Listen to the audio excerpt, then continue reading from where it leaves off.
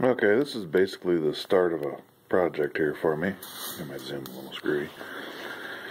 Me and my boys are going to take this Simplicity turd, and I guess we're not going to make a racing mower because I don't plan on racing it, but I want to do the pulley swap, see if we can get her to cruise along a little better than the 6 miles an hour it does now. I know it does run, or did run. I have no idea what year it is. 12 horse, 42-inch deck, which I'm going to throw in the trash unless I need anything off it. It's in decent shape. It's got a flat tire that's, the cords are all blown, or the sidewall's all blown out of it. Seat's a little cracked up. Of course, I don't have a key. Shocker, but I think I have one. The grill's a little bashed in. Sheet metal's not terrible or shape. It's going to need some work. But I'm going to start taking all this crap off. Like this dude here for the deck, and the lift for the deck over there.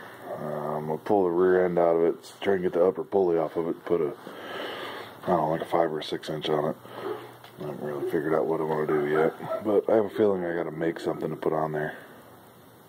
So, hey, it needs a good cleaning. It's got oil leaks, but it is a 12 horse Briggs.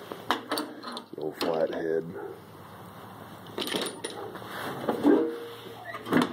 So, anyway, that's the plan. I'll do some updates as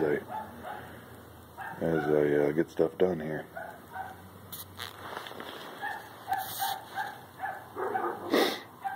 God, neighbors' dogs are just irritating.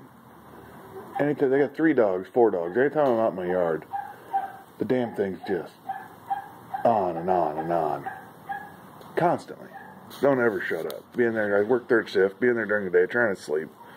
Dog just barking at the fence, and birds and squirrels, and God, it's aggravating.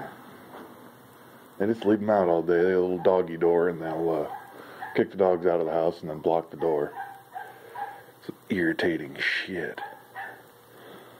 I don't know. Anyways, that's that.